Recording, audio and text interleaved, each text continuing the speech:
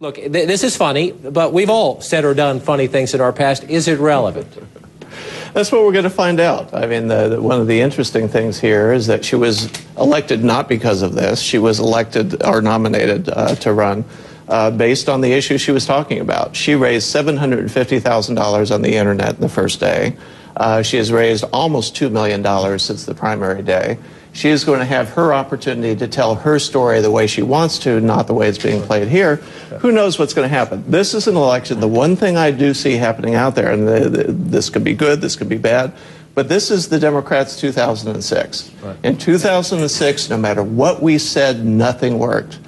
I see that happening with the Democrats. You were involved up there with Mike Castle. Correct. The Republican who had won 12 times statewide over his career. She beat him. What's in the water? Well, these are the type of things that actually helped her in that primary, and they'll help her nationally in this election. She'll raise a lot of money. People see the insiders, the man coming after her, creating her as a victim to some extent, and they want to defend her. And honestly, she'll raise more money because they're attacking her like this. I think people think it's a silly issue, and I think actually it's a winner for her at the end of the day when they do this. Well, I want you, Roland, I want you to listen to your close friend Rush Limbaugh, who was on Rush was on the radio today saying, wait a minute, all these people going after Christine O'Donnell, look in their past. Joe Biden has dabbled in plagiarism. Obama's good friend Bill Ayers has dabbled in domestic terrorism.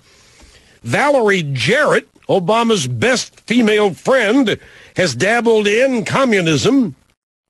And Sarah Palin also tweeted this, telling Christine O'Donnell, time's limited. Use it to connect with local voters whom you'll be serving versus appeasing the national media seeking your destruction. You know, John, she won't go on that. You know, she had 3 events, right? She had to go to church, she had to go to a picnic, but she couldn't come on the major news shows on Sunday. She's going to duck, just like a lot of these other folks. Look, my point on this, it is not your mother's Republican Party anymore when you're nominating these kinds of folks. I mean, I hate to tell you, John, the Democratic Senatorial Committee is now on the air in Delaware, so they must think the race is about. But look, first of all, John, as an evangelical, I'm amazed that Tony Perkins of the Family Research Council has not sent a press release out criticizing her and her witchcraft. Trust me, if that was a Democratic candidate, it would be a huge story. But you know what? At the end of the day, this will be driven by the question of economics. What this does for her, it keeps her on the front page. It keeps us talking about her. We're talking more about her than her Democratic opponent.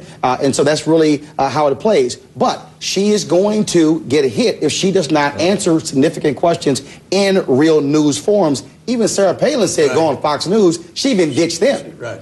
Well, we'll see. We'll see. I'm not sure there's not something different this year, and the people are not unhappy about sending people, controversial people to Washington. I think the question is whether John's right on this. It could be that these voters just say, we're going to go against the establishment, we're going to go against Washington, whatever you guys say on these big news networks. Tough. We don't like it.